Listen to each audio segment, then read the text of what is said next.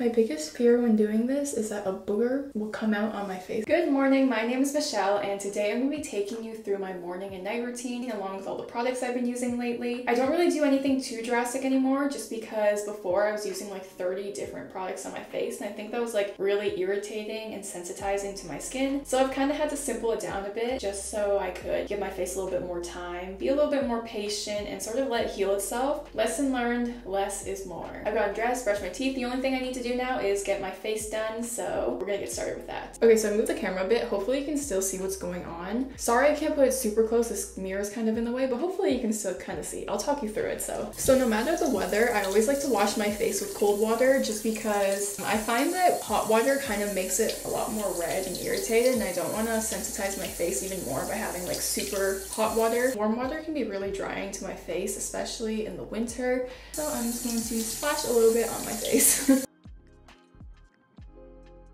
So next I'll go in with this AVEENO Clear Complexions Cream Cleanser. I've been using this actually since I was 12 years old. I've like switched back and forth, but I've always come back to this just because it's super gentle. It never dries out my face that much. Like after you use it, you don't get that squeaky clean feeling. If it does do that, it means it's drying out your face a lot, which is a big problem. This has always been super gentle, so I've kept at it. It also has salicylic acid in it, which is very nice. Generally, I try to use products that don't have any scents in it just because it can be really sensitizing to your skin. This one has perfume in it, which is a scented product, but it's very, very low on the ingredient list. And plus it's a cleanser that you wash off right away, so I don't really worry too much about that. But generally with serums and lotions that you're going to be having on throughout the day, I would recommend that you find one that doesn't have any scents in it. Take a little bit of that. I got maybe a little bit too much today. So I'm just going to rub that all over my face. My face dried up a bit, but for a while in the morning, I stopped cleansing just because my skin was super sensitized. So even like the lightest cleansers in the morning would kind of irritate my skin. But since then, I think the moisture barrier has kind of rebuilt itself. So I've kind of introduced a face wash back into my morning routine. But if you're experiencing really bad irritation, I would try to look into just cleansing in the nighttime. Just because at night, you don't really go anywhere that will accumulate dirt on your face. It's mostly just you washing off the products from the night before. Maybe see if that's the best decision for you. It was really good for my skin. It didn't really break me out more. Yeah, something definitely worth looking at. Doing too much sometimes can really still mess your face up. All right, so I'm just gonna wash this off. And when you're washing your face, try not to rub too hard. Just be really gentle with it. All right, so now that all the cleanser's off, I'm just going to wait for it to get a little bit damp just so I can apply my other skincare products. I usually like to do it when it's still a little bit wet just because it feels a lot more light. I heard that it helps absorb the products a lot better into your skin, especially the hyaluronic acid, which does need water to sort of perform well. So first off, I'm going to be using the Ordinary Niacinamide 10% and Zinc 1%. Everybody and their mother uses this product, but I love it and it does work for me. So click a little bit. While my face is still damp, I will rub it on. So again, from The Ordinary, I use a alpha arbutin 2% and hyaluronic acid sort of serum mix thing. This helps lighten hyperpigmentation. I actually haven't found that it lightens my hyperpigmentation that much. It's a pretty slow process, but the hyaluronic acid is nice to have in my routine because it does really help keep the moisture in my skin. Use a little bit of that, and this works best when your face is damp. So I would recommend if you're using hyaluronic acid to put it on a damp face.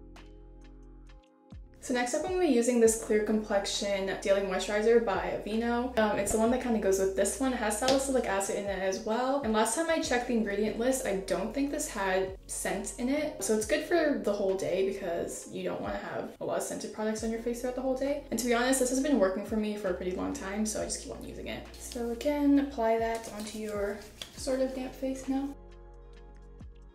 And finally, for SPF, I will use this NEUTROGENA Ultra Sheer Sunscreen. This one's meant for your face, so it won't break you out. It hasn't broken me out so far. I've tried the Zinc sunscreen just because I wanted to be good for the environment, but when I used it, it did not blend into my face. So I use that like when I'm going swimming or something and I don't want the sunscreen to get into the water, but for daily face wear, I try to not use that. So again, rub it into your damp face. I think I have have an ear infection. My ear has been in pain these past couple days. Whenever I wash my face, I always get all over the sink, and my parents are like, why do you get all over the sink? And that's all that I do for the morning. It wasn't too bad, I don't think. I had like 5 different products, which is like not nearly as bad as what it used to be. So now I'm just gonna moisturize my lips, and then I will move on to my makeup routine. Alright, so my face is properly beat. I'm just gonna go through my day, and I'm just gonna go see my cousin now. Later on, I will see you in the nighttime, and I will take off my face and go through my whole like nighttime routine. My laptop is overheating. I've been getting some really good suggestions lately about like skincare products. The thing is though, I'm broke. Also, my skincare routine is kind of working with me right now, so I don't really have like a reason to change it that much, but I do look at the suggestions and I do write them down, so thank you very much for everybody that has been suggesting any skincare product. But for now, until I get a job or something, I'm just gonna keep it the way it is. 12 o'clock midnight. Alright, so I'm back from the day. I'm gonna be a little bit more quiet this time because it's like 12:30 and my parents are sleeping, but I'm just gonna take you through my makeup removal process now. Usually I would take off all my makeup in the shower, but today I'm just gonna do it here first, and then I'm gonna take a shower just to show you what I usually do. My face has gotten a little bit greasy, so it makes it a little bit easier to get the makeup off. Let's just get into it. So to remove my makeup, I use a 2-step cleansing process. I go in with the oil to loosen up the makeup, and then I go in again with my cleanser to wash off the oil that I use to loosen my makeup. So I actually used to use a cleansing balm, but that dried out my face a lot, so I switched over to this ordinary rosehip oil. So I'm going to wet my face a bit, and then I'm going to go in with the oil cleanser. I'm not sure if this is the best oil cleanser option, but it works for me and this is what I do, so I'm still going to share it. So I usually use like 2 drops of this, or as much as you need. And so I'll just rub that around all over my face just to loosen everything up. And then afterwards, I will go in with my regular cleanser.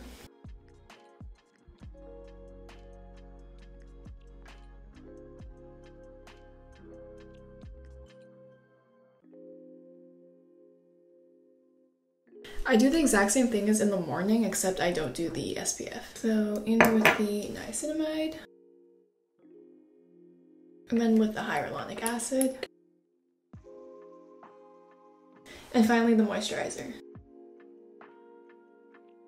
Alright, so the makeup is off, and that's basically all that I do for my night routine and my morning routine.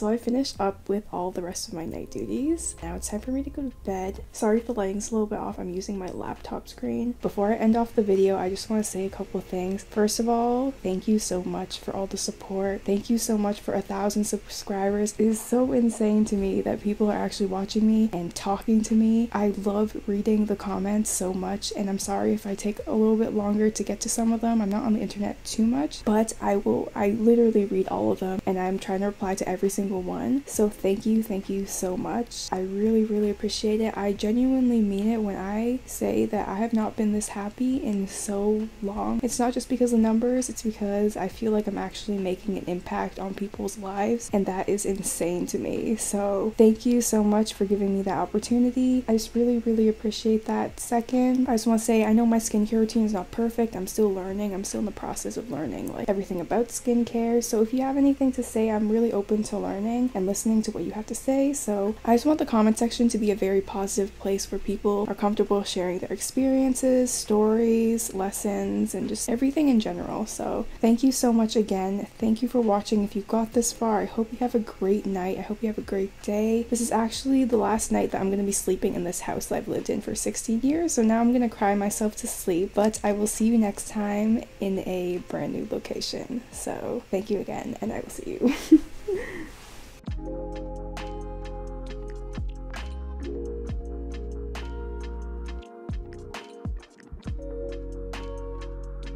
My doggy says goodnight too.